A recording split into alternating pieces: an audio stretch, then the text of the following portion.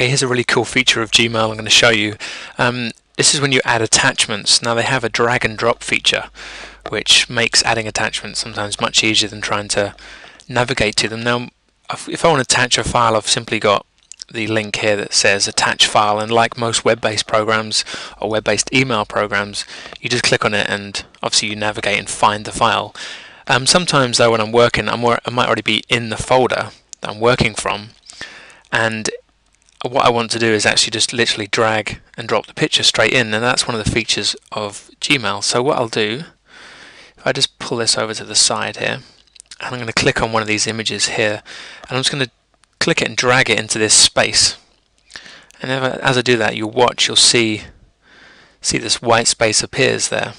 And if I put it back, and if I move this down a bit, I'll do it again. So I'm going to click this image on the bottom right here, and I'm going to drag it over. And you see that this white space appears in Gmail, and it says drop files here to add as attachments. So you see, I can drag anything over and drop it. That's obviously like documents, pictures, whatever files Gmail accepts. So it's just a really quick, easy way sometimes. So I just need to drop it there, and it instantly starts attaching it. And once it's done, obviously it just completes, and I can cancel or I can remove it.